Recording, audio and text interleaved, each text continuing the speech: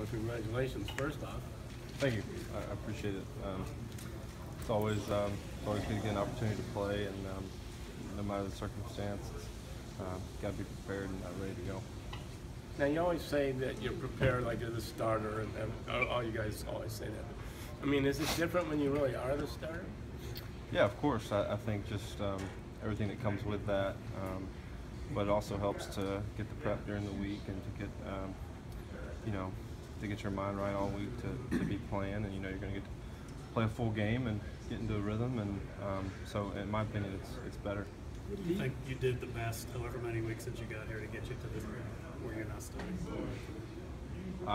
Just the biggest thing was just learn the offense, figure out how to get out of the huddle. So, and like I said before, it was really just a terminology change for me. Football plays wise, I was familiar with pretty much everything we were doing, very similar systems. So it's just a matter of learning the terminology, learning the guys, learning the cadence, stuff like that. It just comes with time. Do you feel you're auditioning for your future? Not really. I feel like I'm trying to beat the Cincinnati Bengals. That's kind of how you have to approach it, and everything else just kind of happens, and 1 week at a time, and keep preparing, keep playing.